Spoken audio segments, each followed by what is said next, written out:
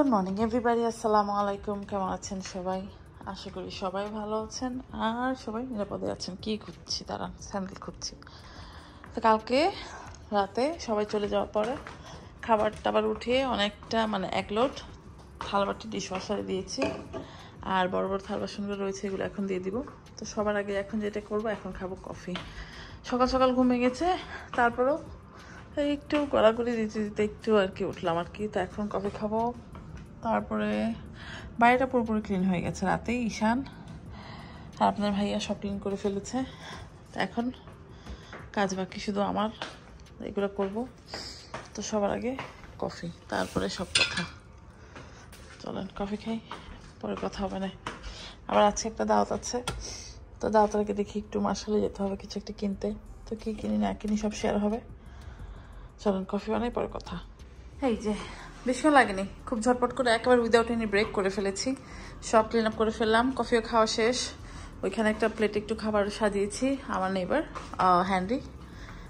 হ্যান্ডিকে একটু খাবার পাঠাবো বলে। তারপর ভাইকে বললাম, কারণ ঈশান বাসায় নেই, ঈশান একটু বাইরে গেছে। তো এই হচ্ছে কাহিনী। এখন বাজে 1:50, ওই যে। তো এখন একটু বের হতে হবে, যেটা বললাম, একটু বাইরে যেতে হবে, কিছু একটা কিনে আনতে হবে। তো চলেন ফিরে এসে দেখা হবে, আর না হলে বাইরে যে যদি মন চায় তাহলে একটু রেকর্ড করবো না। চলেন। আর দাওয়াতের পরে এই জিনিসগুলো কমন, একটু একটু করে ঘরে সব জায়গাতে খুঁজে পাওয়া যায়। হ্যাঁ, তাই হচ্ছে কাহিনী। চলেন তাহলে দেখা হচ্ছে, কথা হচ্ছে।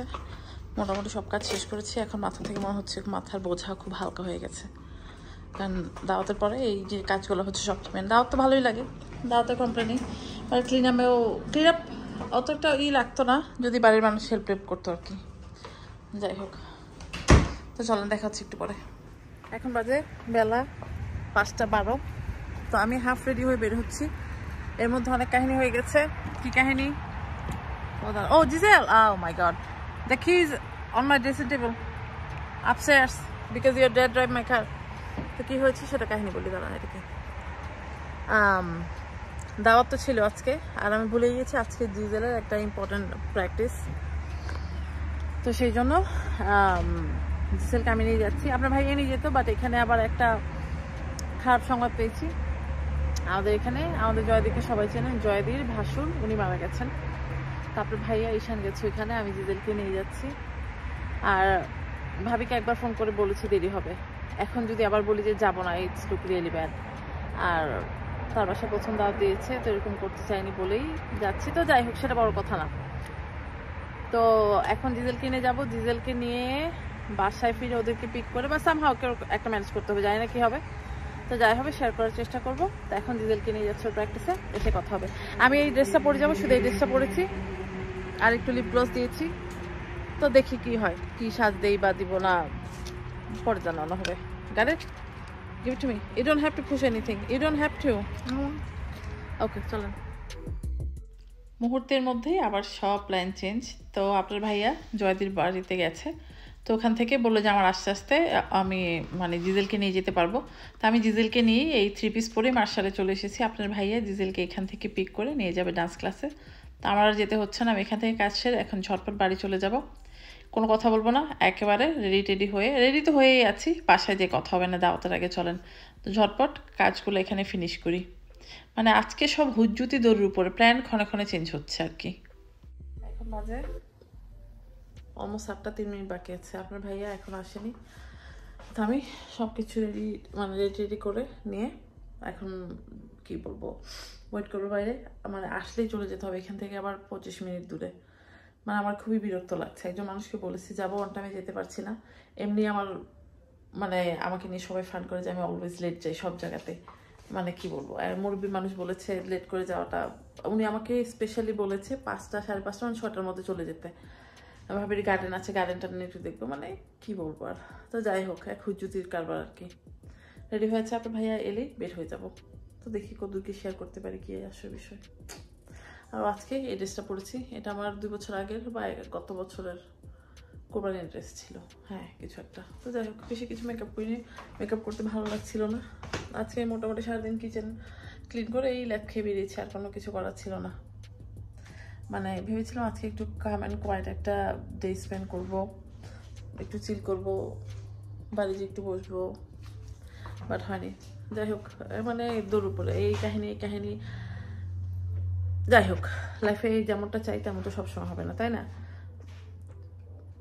সবসময় যেরকম চাই ওরকম হলে বোরিং হয়ে যাবে। তো এইগুলো হচ্ছে তারকা।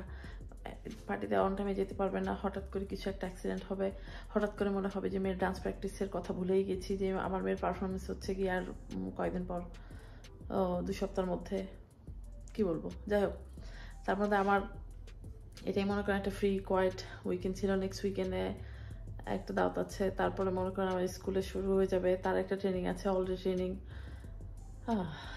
যাই হোক, কি করব। তো চলেন বক করে সময়টা কাটাচ্ছি, কি আর করবো। ভাই আপনার ভাইও আসছে না, আমিও বড় হয়ে যাচ্ছি।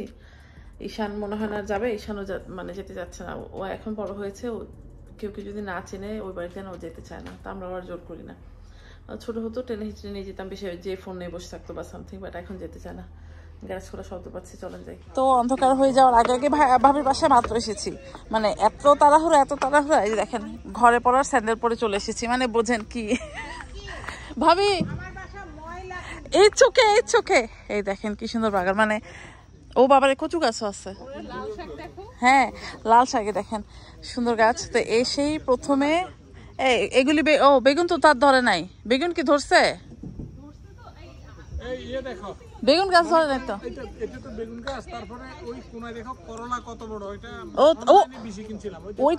ওইটা করলা আরো কিছু। ও মাই গড, হ্যাঁ কিন্তু করলা এক সোফার জানা। ও মাই গড, এটা হচ্ছে লাউ গাছ। তো এসেই আগে লাউ গাছের ভিডিওটা করে নেই। আর মানে এক্সেপশনাল জিনিস ওই যে দেখেন কত বড় করলা। এত বড় করলা কেউ জীবন দেখেছে নাকি আমি জানি না, আমি জীবনে দেখি নাই। ও শিট, এত বড় করলা। ও মাই গড, দিন এত বড় করলা। এই যে একটা, ওই যে তাই কেমন লাগে? পানি না?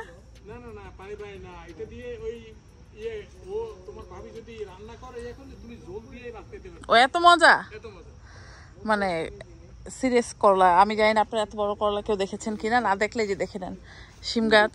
তো যাই হোক, বাগান সুন্দর, মানে যে বাসায় যাই বাগান হলে বাগানের ভিডিও করা আমার জন্য মাস্ট হয়ে যায়।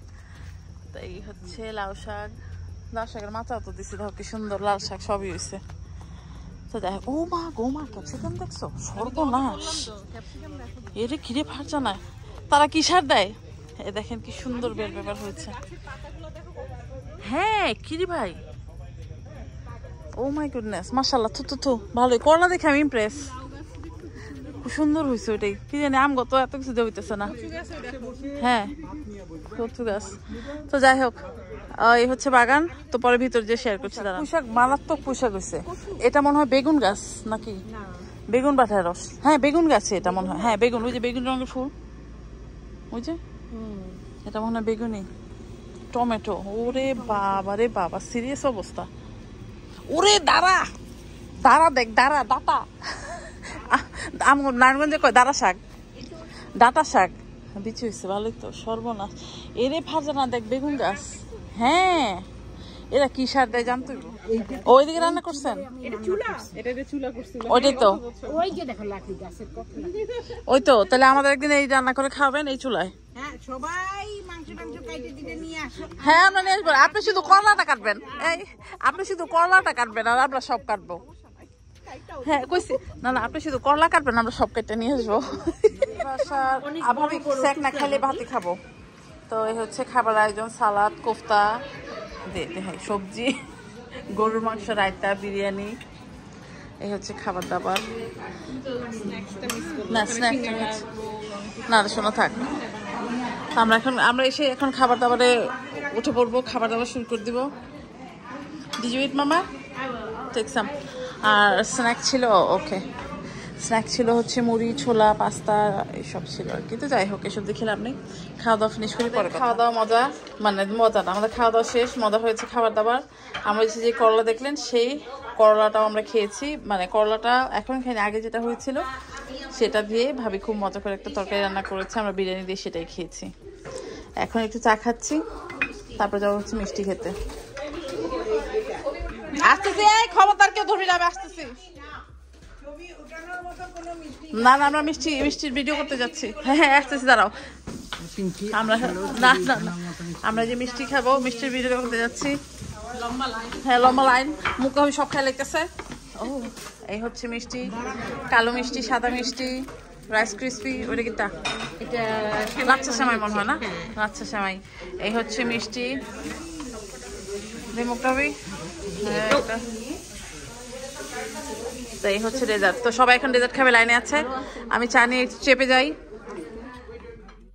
ভাবির বাসায় মিষ্টি টিষ্টি খেয়ে অনেকটা সময় আড্ডা টাড্ডা দিয়ে বাড়ি চলে এসেছি তো গতদিন আর ব্লগ এন্ড করা হয়নি তো যাই হোক আজকে অপমানের বদলা নিব বুঝছেন কি বদলা সেটা বলছি গতদিন যে বুটের ডাল ভেজেছিলাম বলেছে আপনার ভাইয়া আমি নাকি করিনি দোকান থেকে কিনে নিয়ে এসে তাকে খেতে দিয়েছি যারা আমার ব্লগটা দেখেছেন তো তারা জানেন কি কাহিনী হয়েছে তো আজকে ভেবেছি যে অপমানটা করেছে তার প্রতিশোধ নিব তো সেই প্রতিশোধ স্বরূপ আজকে মুগ ডাল ভাজবো ভেজে তার সামনে বসে বসে খাবো তাকে দিব না সেটা হচ্ছে আজকে প্রতিশোধ তো যাই হোক মুগের ডালটা খুব ভালো করে ধুয়ে এখন ভিজিয়ে নিয়েছি ভিজিয়ে মুগ ডাল বেশিক্ষণ মানে ভেজাতে হবে এটা 3 ঘন্টার মতো ভেজালেই হবে তারপরে সেম প্রসেস খুব ভালো করে এটাকে পানিটা ঝরিয়ে টাওয়ালের মধ্যে নিয়ে খুব ভালো করে মুছে নিব মানে মোছাটা মেন কারণ হচ্ছে যাতে উপরে যাতে এক্সট্রা পানি না থাকে যেটা মনে করেন তেলের মধ্যে দিলেই যাতে ছিটে একেবারে গায়েটায় না পড়ে আসে সেই জন্য তো সেই জন্য আর মুগ ডালটা যেটা হয়েছে খেয়াল করলাম যে বুটের ডালের চাইতে একটু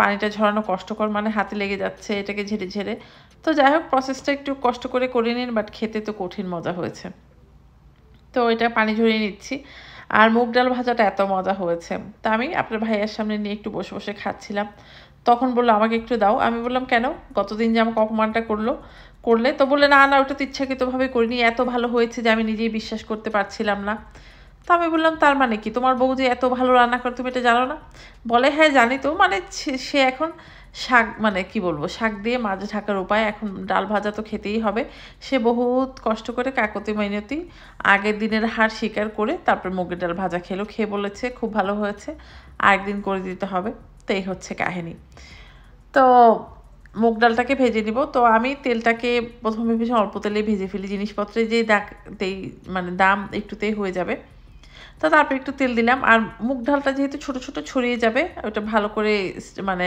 চামচ দিয়ে উঠানো যাবে না সেই জন্য এরকম যদি একটা ঝাঁঝরি থাকে বাসায় তাহলে সেটা ব্যবহার করবেন তাহলে দেখবেন ডালটা উঠাতে ইজি হয় বুটের ডালটা তো একটু মনে করেন একটু মোটা মোটা সেটা বড় ফুটাফুটি স্ট্রেনার দিয়ে উঠানো যাবে বাট মুগ ডালটা হবে না আর মুগ ডালটা ভাজতে বেশিক্ষণ সময় লাগে না এই 2 মিনিটও না তার চেয়েও কম সময় আমি তেলটা মনে করেন মিডিয়ামে দিয়ে এটাকে গরম করে নিয়েছি তারপর মিডিয়াম লোতে রেখেছি খুব হাই হিটে গরম করে নিই তাহলে কিন্তু ডাল পুড়ে কয়লা হয়ে যাবে তো এনিওয়ে তো এই যে দেখেন আর সেম প্রসেস এগুলো ভাজার পরে সুন্দর ভেসে উঠবে তখন বুঝবেন যে হয়ে গেছে তো এই যে হয়ে গেছে তা আজকে আমি এটার মধ্যেই গতদিন যে মশলা দিয়েছি সে মানে একই মশলাগুলো দিব কিন্তু আজকে একটু পরিমাণটা বেশি দিব কারণ গতদিন দিয়েছিলাম একটু খেতে ভালো হয়েছে তো মনে হয়েছে মশলা যদি আরেকটু বেশি দিই আরেকটু চটপটা হবে আমি একদম গ্যারান্টি দিয়ে বলছি দোকানের যে প্যাকেটেরগুলো বিক্রি করে আমরা যে এখান থেকে মনে করি ইন্ডিয়ান গ্রোসারি থেকে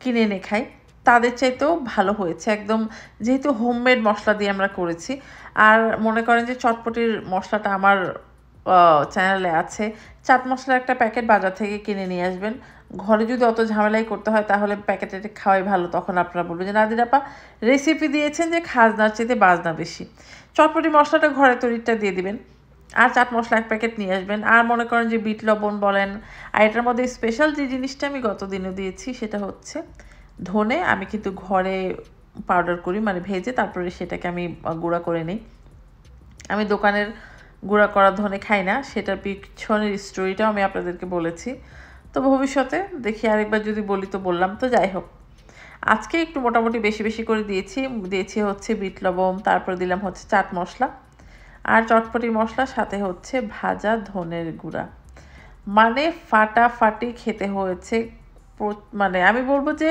ওই টিভি দেখার সময় এমনিতেই ওই আলু ভাজা চিপস ওইসব না খাওয়ার চাইতে এই ডাল ভাজাটা খাওয়া 1000 গুণে ভালো আর যেহেতু ঘরে বসেই বানিয়েছি তো অবশ্যই হেলদি হবে যাই হোক মিক্স করি তারপর ফাইনাল লুক দেখাই আর ফোনটা কেন এসেছিলো সেটা এখন বলবো না দাঁড়ান ফোন কিসের ফোন এসেছে সেটা দেখানোর আগে সুন্দর করে একটা মেকআপ লুক ক্রিয়েট করব, তারপর দেখাবো।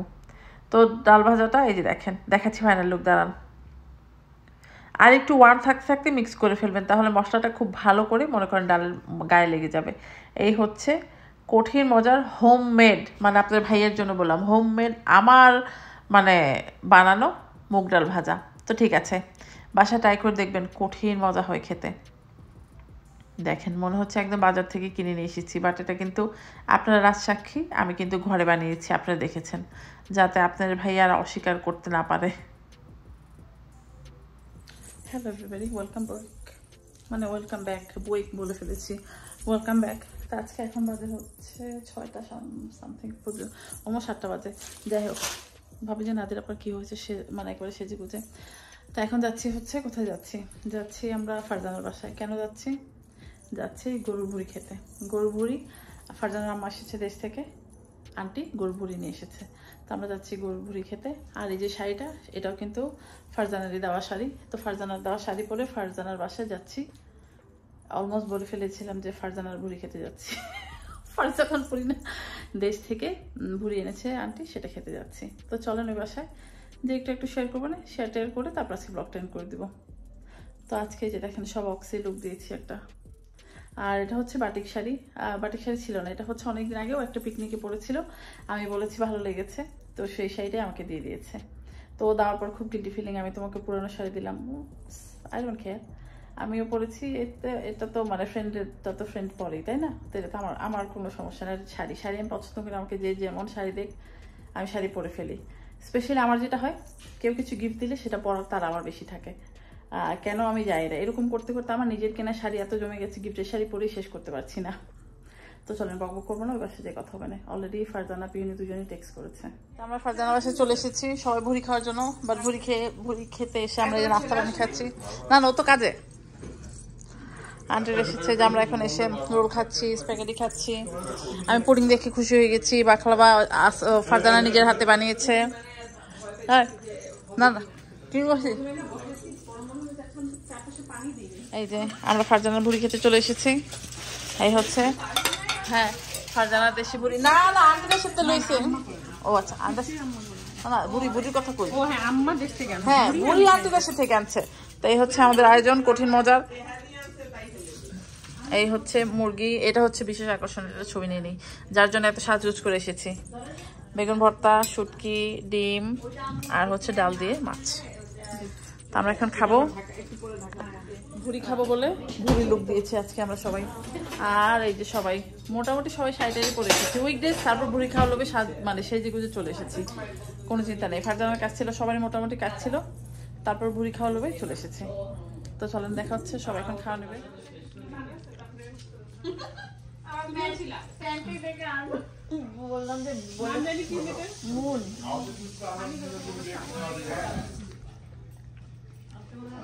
দেখেন শুধু আমরা ছবি তুললেই দোষ, তারা যে ছবি তুলতেছে এটার কোনো দোষ নাই। আমরা যখন দাঁড়াই তখন কমপ্লেন করে সবাই ছবি তুলে, এখন যে তারা যে ছবি তুলতেছে এখন কোনো দোষ নাই। এই যে দেখেন 3 সুন্দরী ছবি তুলতে দাঁড়িয়েছিল, এই যে ব্যাগটা একজন খাট রয়েছে, দিছি ভিডিওর মধ্যে লইয়া শেষ। অলমোস্ট 10টা, এখন চলে যাচ্ছি বাড়ি। অনেক মজা হলো, অনেক খাওয়া দাওয়া খেলাম। তো ঠিক আছে, আজকে আর বকবক না, আজকে ব্লগ এখানে এন্ড করে দিচ্ছি। ইনশাল্লাহ নেক্সট ব্লগে দেখা হবে। টিল দেন সবাই ভালো থাকবেন, আল্লাহ হাফেজ।